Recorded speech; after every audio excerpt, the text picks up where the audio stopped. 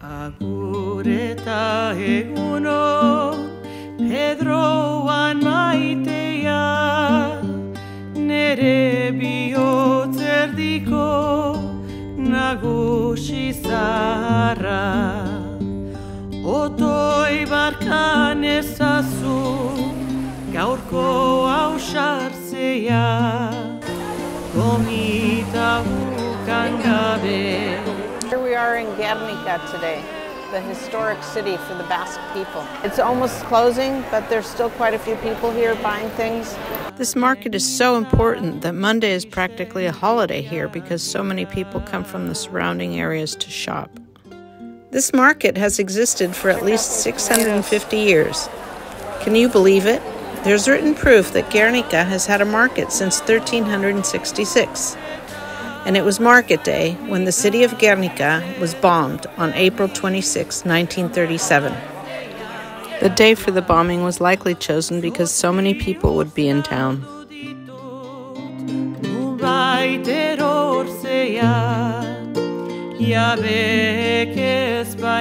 Okay, so here we are in front of the Museum of Peace, El Museo de la Paz in Guernica, and we just came out. It's a pretty impactful museum. It's not super big, but some of the best things are some of the testimonials by people who survived the bombing, and you definitely want to hear those.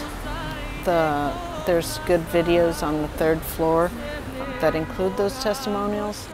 When we went, there was an outdoor photo exhibit of the bombing.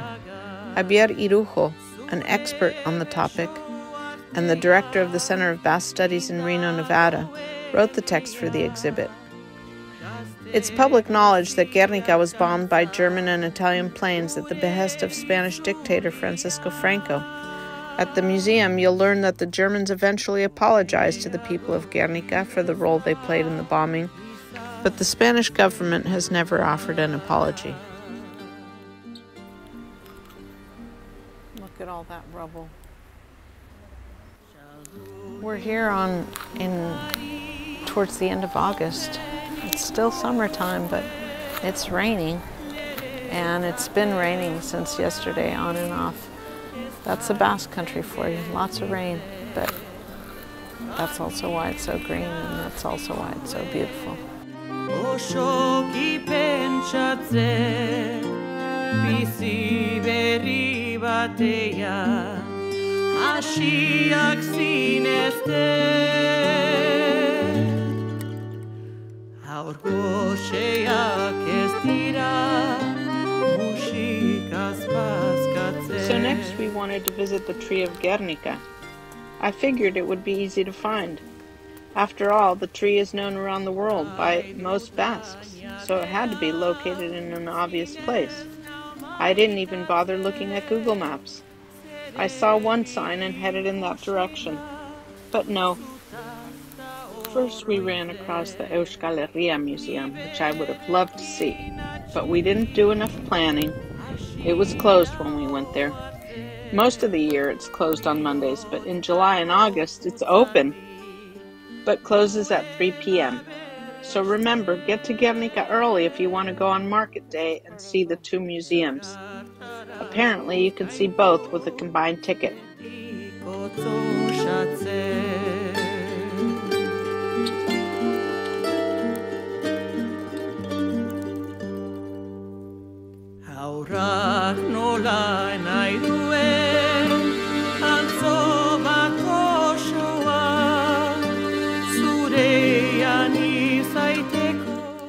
We continued past the museum, hoping to find the tree.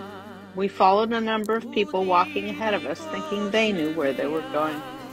We were lost. We found out later we were in the Park of the Towns of Europe. It was quite beautiful, but no tree of Gernika in sight. I mean, this looks like something important. I think we're in the right place, but I'm not sure. There's a doorway. Are we supposed to go out that way, or? On this path, we saw a bust of von Humboldt, friend of the Basques. He was the one to discover that Basque, or Euskera, was the only non-Indo-European language in Western Europe. So I have to admit that I didn't do my research when it came to figuring out where everything was in this town. The tree of Gernika? Definitely don't take the route we took. Look here, we finally found it, but we can't get in. We came the back way. So we had to retrace our steps back to the Herria Museum. There, you take a left.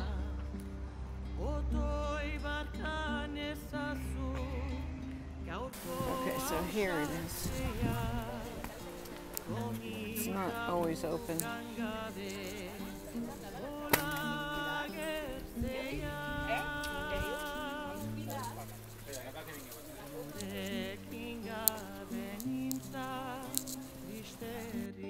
As early as the 1400s, local representatives met under the tree of Guernica, which has become a symbol of freedom of the Basque people.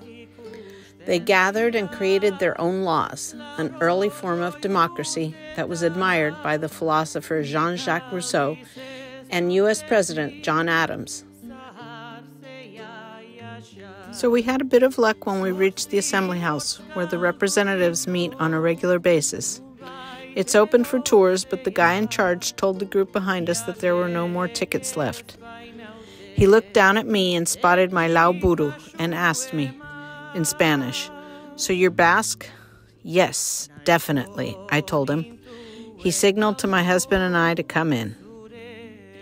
The Assembly House is amazing, and all the decor, especially the stained glass ceiling, contains so much symbolism about the Basque culture and people that the only way for you to do it justice is to visit it.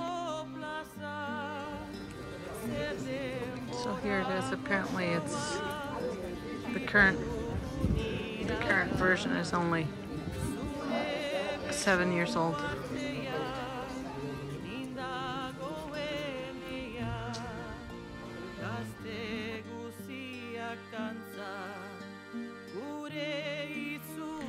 Next, we were off to the mural of the Gernika painting by Picasso. We passed by the Church of the Assumption of Mary.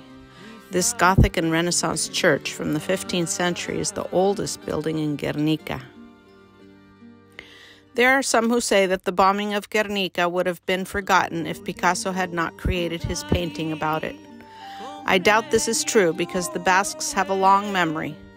The painting of the bombing of Guernica is probably Picasso's most famous work. He painted it right after the bombing in 1937 as an immediate reaction to the devastating attack ordered by Franco. For many years, Picasso refused to have it be exhibited in Spain until democratic liberties were re-established. In 1981, it finally came back to Spain. We decided to take a break for lunch and had a delicious 3-course meal at the Azules Grill on Pablo Picasso Calea.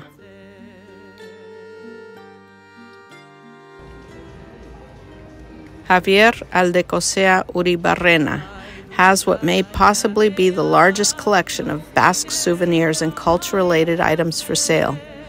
He opened his first store in Guernica in 1993, and in 1999, moved it to his current location on Andra Maria Calea. He was a bit hoarse that day and preferred not to talk, but encouraged us to come in and look at all the many items that he has for sale. We decided to say goodbye to Guernica with a final visit to the statue of José Antonio Aguirre.